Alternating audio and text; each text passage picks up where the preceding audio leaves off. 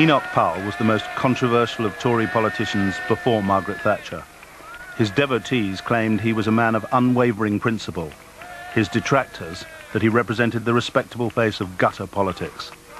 The former Wolverhampton MP himself says that the thread which runs through his life is his belief in the nation.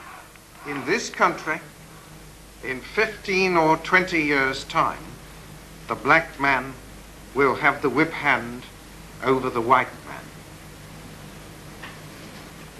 Well, I can already hear the chorus of execration. How dare I say such a horrible thing? How dare I stir up trouble and inflame feelings by repeating such a conversation?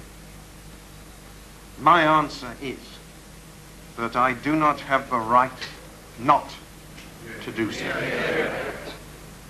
The issue of race was to bring Powell into confrontation with Heath. Powell decided to quote directly from the experiences with immigrants of his white constituents.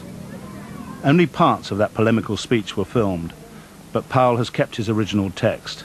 He began by attacking the Labour government's bill that outlawed racial discrimination.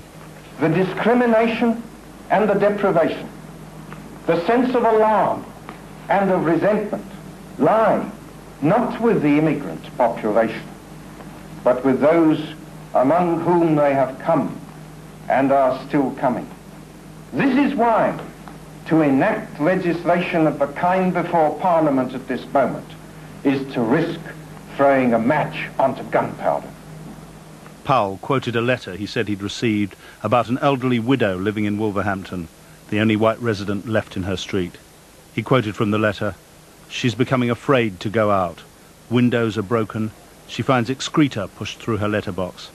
When she goes to the shops, she's followed by children, charming, wide-grinning piccaninnies. They cannot speak English, but one word they know, racialist, they chant." Those whom the gods wish to destroy, they first make mad. We must be mad, literally mad as a nation, to be permitting the annual inflow of some 50,000 dependents who are for the most part the material of the future growth of the immigrant descended population. It is like watching a nation busily engaged in heaping up its own funeral pyre. Powell ended the speech with a quote from Virgil translated from Latin. "As I look ahead, I'm filled with foreboding. Like the Roman, I seem to see the river Tiber foaming with much blood." It was that line, not filmed at the time, which gave the speech its Rivers of Blood title. As the storm broke in the press, the Times condemned it as an evil speech, and there were growing demands for Ted Heath to sack Powell from the shadow cabinet. And the Smithfield meat porters marched on Parliament with a petition.